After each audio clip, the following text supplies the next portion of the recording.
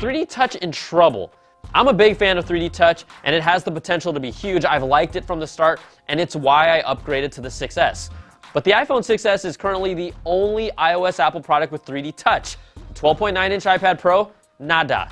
The new iPhone SE and 9.7-inch iPad Pro, nada. All three came after the iPhone 6S.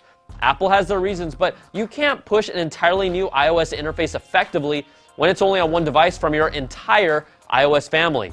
Now the other challenge, do you even really know which apps support 3D Touch? Because you don't. It's a guessing game. There's no tiny icon or indicator on apps that lets you know it's 3D Touch compatible.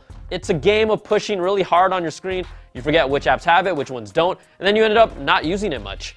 That's not encouraging the developers to all jump on board. And where's the boatload of great 3D Touch games? It's not happening right now.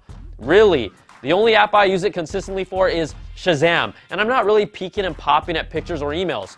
And not that many other people are, unless you work for Apple. And the last issue, production.